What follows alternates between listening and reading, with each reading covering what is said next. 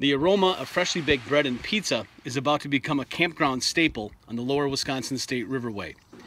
There's an historic, little-known wood-fired brick pizza oven here at the park. It was built probably in the late 1800s to early 1900s, but for many decades it really has sat unused. A big thanks for this restoration goes to Paul and Jude Keene. They've been camping at Tower Hill State Park for nearly 20 years. They've been going there to camp because they're season ticket holders at American Players Theater, which is just down the road. So this past spring, they scrounged for building materials, including bricks from a home in Bonduelle. They got some old cedar stake shingles left over from a builder, and they went to work this spring. 2 weekends in April, they came down here and they restored this wood-fired bread oven. And of course now we're able to use it for just about anything you can think of.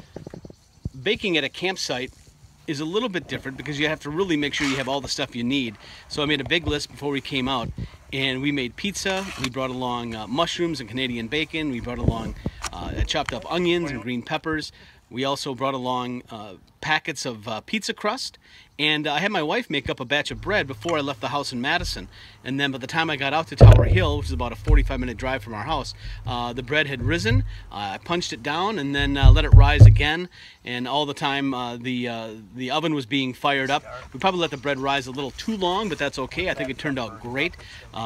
You know, the other thing about this bread oven is that it's a big oven, and you really have to make sure that you fire this thing up for a long time. We only fired it up for about 2 hours. It probably should have been fired up for 4 to 6 hours just to get that optimum heat.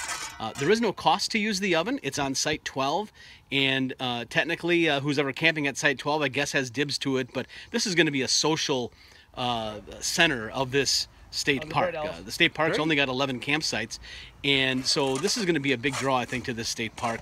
And it's really just kind of a neat thing. When we were there cooking, there was all sorts of people coming up and just inquiring about what this is. Very few people know about this, but I think after this story runs in the State Journal, I think this could be a pretty popular spot. One of the more popular spots camping-wise in Wisconsin.